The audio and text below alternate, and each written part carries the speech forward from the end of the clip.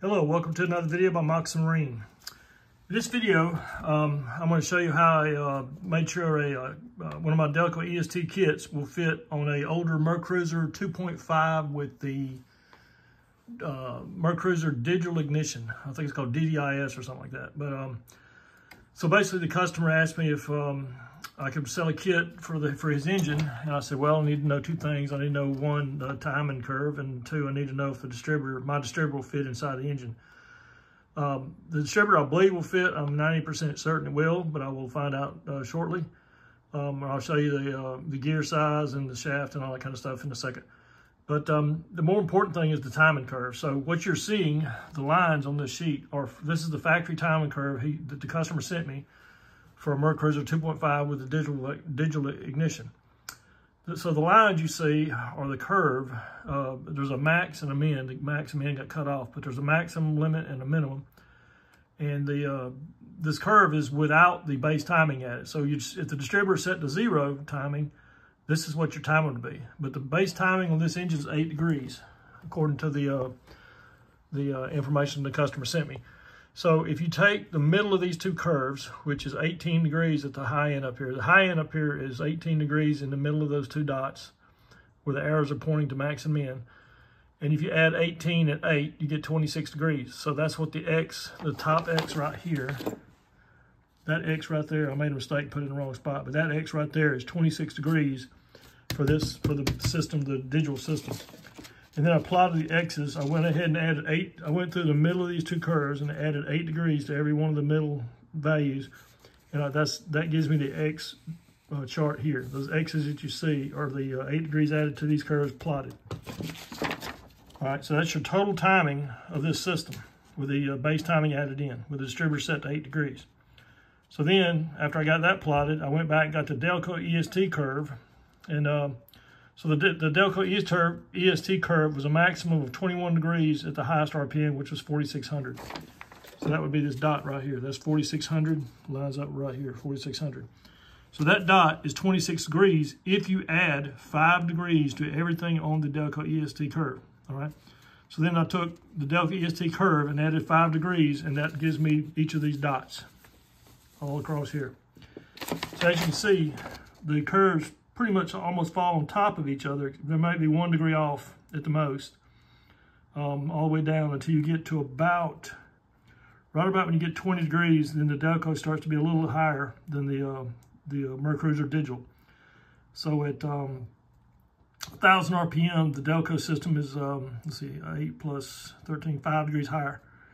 But the thing is, at 1,000 RPM and 1,500 RPM, the Delco system is about 2.5 degrees higher than the digital system. But at 1,000 RPM and 1,500 RPM, the load is so low, you'll be way out of that range of RPM pretty quick. So there won't be hardly any load on the engine at those RPMs. You'll be way up past 2,000 by the time the load on the engine gets significant to where the engine starts making power. And so by the time you get to 2,000, the curves are almost on top of each other. So, my point, the entire point of this conversation here is that if I take the Delco EST system as it comes and add 5 degrees base timing to the factory, to the manual for the Delco, it will get me almost identical curve to this digital system. And so that's what I'm going to. If you really want to be a little cautious, you can set it 1 or 2 degrees lower, because remember, when I plotted this, I was plotting in the middle of these two. So the middle is about 2.5 degrees. From there to there is 2.5 degrees. So I've got 2.5 degrees pretty much a leeway that I can play with. So like right there, the Delco is 1 degree higher. So you can maybe set it for 2 degrees less and you'd be below that by a degree. But I think it'd be fine as is. So if I take the Delco system and add 5 degrees to the base setting, so if you look at the Delco system, which I'll put at the end of this video, I'll put the timing curve for the Delco system. I believe we'll say the initial setting was -2. So if you set the setting on this to +3, that'll be 5 degrees more. +3 degrees of base timing will give you the curve you see in the black dots. And that should work with this engine. All right. So that pretty much discusses the timing curve. I'm now going to go get a distributor and take some measurements, or hold a ruler up to the distributor, the gear, the shaft, and so forth, so that the customer can see if the distributor, the Mercruiser digital system doesn't have a distributor per se. It has what's called a speed sensor. I call it an RPM reference sensor, but it's basically a sensor that goes in the hole where the distributor is, and it doesn't have a distributor cap on it. It's just a sensor to detect engine RPM. So I'm going to go and get a ruler and measure the distributor, and then I'll put that on the video. Okay, this is a Delco EST distributor for a 4-cylinder Mercruiser engine, and I'm showing some dimensions here. So I'm going to put the tape measure here. You can see from the flange where the distributor sits down to the end of the gear is about 4 5/8 of an inch to the end of the shaft.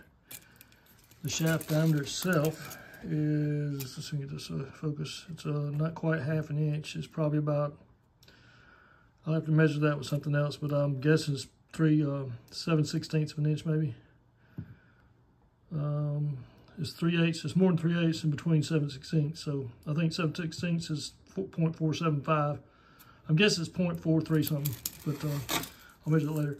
So the gear is 5/8 of an inch tall. The teeth are 5/8 of an inch tall.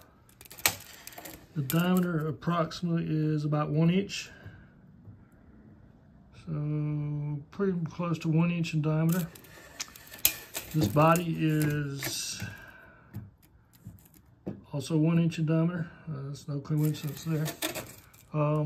Let's see what else is there. The depth of this to where the body stops is looks like just a tad under 1 5/8 of an inch. Let's see what else was there. Let's see if I can count the number of teeth. Let me turn this thing to where let me count teeth. So I'm going to count the teeth on this gear, starting with this circle. And let me count again, starting with this one. So we got 1, 2, 3, 4, 5, 6, 7, 8, 9, 10, 11, 12, 13 teeth. So there's back to 14, or that would be the number 1 again. So 13 teeth is what I count. I'll do it one more time. 1, 2, 3, 4, 5, 6, 7, 8, 9, 10, 11, 12, 13. I get 13 twice, so 13 teeth. So it's 13 teeth on the gear. Back to this circle here. All right, I'm gonna put the timing curve of the Delco EST system on here. Not so sure the diameter of the shaft matters. As long as you got it close, it probably should work. Because what matters with the shaft diameter is whether the gear fits. And since the gear is already on here, the diameter of the shaft is really not that important. All right, that wraps it up. I will put the timing curve for the Delco EST on here at the end of this video.